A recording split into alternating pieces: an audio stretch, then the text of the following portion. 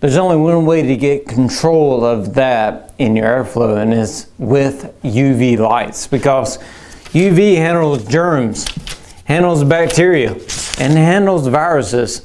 None of these can survive when they hit UV. So the challenge in our industry is air is moving pretty fast. When it comes through your system, it's moving very fast. So to control these germs, bacteria, viruses, it needs to either be killed or it needs to be disrupted. So on our UV lights that we install in systems, we have what's called a radius around it, which is the kill zone. We call it the kill zone when it's near the lamp. And we also call a spot around it the control area, because when that bacteria or the virus or the germ flies through the UV space, it disrupts its DNA so it can't reproduce.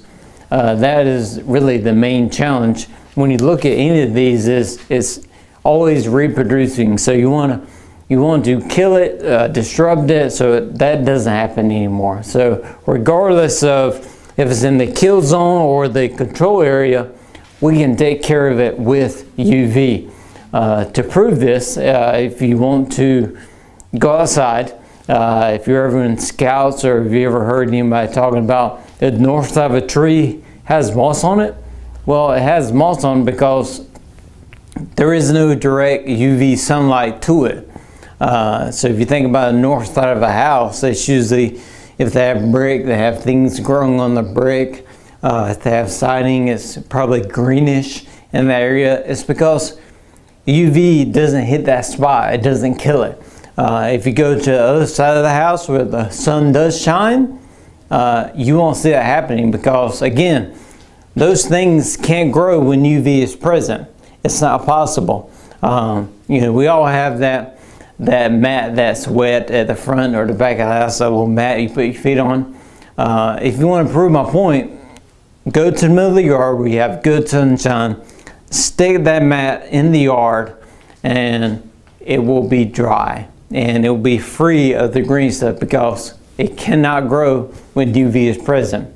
So when you have a damp, dark place like your HVAC unit, the only way to control what is coming out of that space is the power of the sun, the power of UV.